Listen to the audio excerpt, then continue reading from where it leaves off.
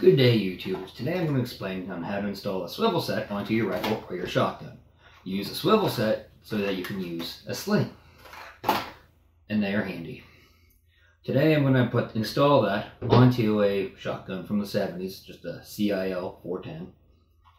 What you're looking for in a swivel set is a screw that has a tip on it, a head, where you can put a pin through, in the mounting brackets, so you can just simply attach your sling. For this, you will need a drill bit. For wood stocks, you want a 3/16. For synthetic, it's recommended you use a 5/32. Masking tape, measuring device, your choice of oil, and I like my rim oil, and dish soap. Let's begin. This swivel set, what you're looking for is this is what I'm talking about, the screw with the pin head in it. A little washer, and the piece that will eventually hold your sling. So, always read your instructions. You never know what you're going to learn in them. The problem that I had with this is that I have a hole already. However, I don't have a sling in it. I used to have a sling, but that's since long gone. Secure your rifle or your shotgun, your firearm, in a vise. I like to use a purpose-built gun vise for that. So in order to install your swivel, you will have to drill into your stock. Again, for wood, it's the 3/16 drill bit for this particular kit, or 5/32. So in order to do that, your instruction manual does say to do 1/2 inch. So I measure 1/2 inch. And to ensure that I don't go over, I simply took a Sharpie to it, and now I use my masking tape to ensure I don't drill too deep into my stock. They also recommend that you lube your drill bit. This will help prevent splinters and excess wood coming out of it. They also recommend for your screw to take a little bit of soap. And again, it's the same theory, so that you won't pull out excess grains or cause any splintering to your stock. So, now we drill. Ensure that it's perfectly vertical and that it's snug. So I like this vise because these are padded rubber holders, and it's snug. It's not going anywhere.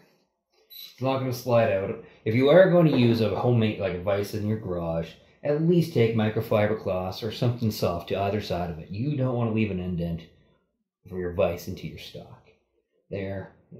Some are really beautiful, some are not. Anyways, here we go as far as the masking tape.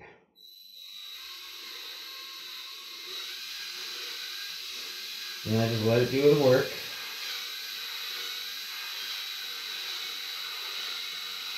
I'm not going to go too hard, not going to go too fast.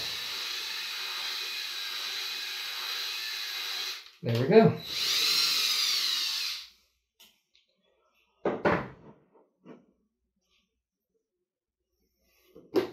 Release it.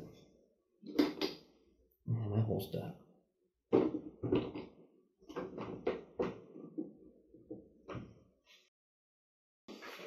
So the next step, ensure that your tapping screw, has enough dish soap on it. I just dried it off a little. In that hole, you can use a screw, you can use a nail. I'm just going to use like a little screwdriver to twist it around inside the hole. Ensure that you place your collar on there as well. It's kind of like a little washer. So, just start turning it in there, and it starts biting in on its own. And then when it starts to get resistance, just use your screwdriver or your nail and twist it. I'll do one more. Leave one more here. And the OCD in me wants it to be perfect 90 degrees. And it's out. So now you have your swivel attachment. Most of them come with a little screw. This one has a flat head on it if you like it. But essentially all that you do, you unscrew it. You know, once it's loosened, simply push it. Once it's loosened all the way, you just simply push it. This end will just fall down. With that end,